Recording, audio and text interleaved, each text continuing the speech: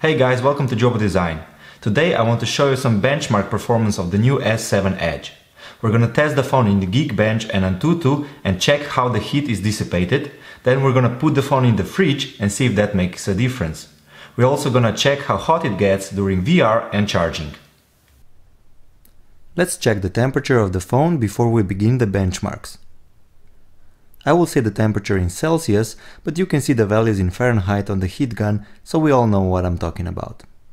As we can see, the phone is around room temperature at about 26 degrees Celsius. We'll run Antutu first. The phone was restarted just before the test, but is fully set up as my daily driver.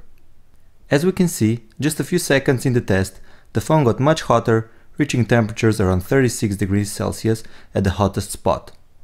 I have the global version here with the Exynos 8890 octa-core processor that has a quad-core 2.3 GHz Mongoose processor and a quad-core 1.6 GHz Cortex-A53. The graphics job is done by the Mali T880. This year's top Galaxy line includes a liquid heat dissipating solution. It's hard to say how much this helps, but the heat seems to be transferred to a big area and isn't just one extremely hot spot. If we turn the phone around, we see a more concentrated heat pattern. A teardown revealed the heat pipe is located on the front side, so this might prove it's doing a good job. Here at the back on the right to the heat spot, we just have the battery, so it's a bit cooler.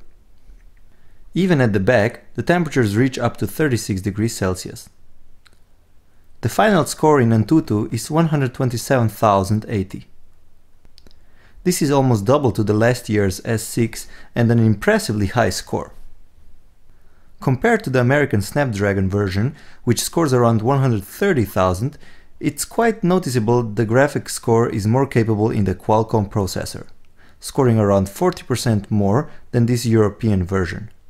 However, the user experience and CPU are on the Exynos side, almost completely leveling this difference. We let the phone to cool down and ran Geekbench. The phone started at around 26 degrees Celsius again.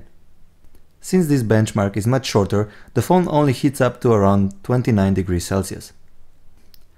The final score is 2150 for single-core performance and 6550 for multi-core. Last year's S6 had 1500 and 5200 respectively, and this year's Snapdragon version appears to score better in single-core performance at 2300, but then falls behind noticeably at multi-core performance at 5360. Antutu benchmarks seem to corroborate this. Since I pre-ordered my phone, I got the Gear VR headset with it, and I must say I've been quite impressed with the immersive experience VR offers. I've had it on for hours, and I've noticed the phone gets quite hot. As we can see here, the phone is running again at around 36 degrees Celsius. Looks like this might be a thermal limit for throttling, so I decided to try something different. We could say I am simulating winter conditions here by putting the phone in a fridge. As we can see, the phone starts at a cool 7 degrees Celsius.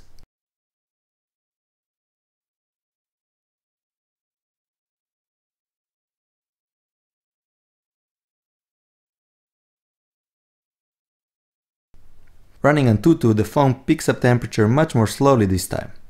The temperature peaks at just 16 degrees Celsius, so it definitely didn't reach any thermal limit. Final score? 132,700. A small 4% improvement, mostly in the graphics performance with a 10% boost. We ran the same test with Geekbench, but found no change in performance because that test is so much shorter and doesn't thermally stress the phone. I also tested the speed of the internal memory and my memory card. It is possible to move apps to the SD card and also save pictures and movies there, so it's important to know if it pays off to buy a fast memory card and how this will compare to the internal memory. Using Androbench, we can see that the internal memory is just stunning. Sequential read at 480 megabytes per second and write at 130 megabytes per second is something no memory card will reach. Even random read at 82 megabytes per second is difficult to match by sequential read of SD cards. This tells us that apps moved to the SD card will need noticeably more to open. However, testing my SanDisk Extreme SD card, which reaches 7453 read-write speeds on my computer, performance is almost matched on the phone with 5740 read-write speeds. So you definitely should buy a high-speed U3 SD card to get the best performance out of your phone. Finally, let's take a look at charging. The phone was on and cooled down to 24 degrees before start. With the battery almost completely empty, the charger is pushing maximum current to the phone. After around 45 minutes, the phone got to 60% charge and the maximum temperature it reached was below 34 degrees. Looks like the phone gets warm during peak performance, but nothing to be worried about. The heat dissipation works well and the phone runs cooler than last year's version.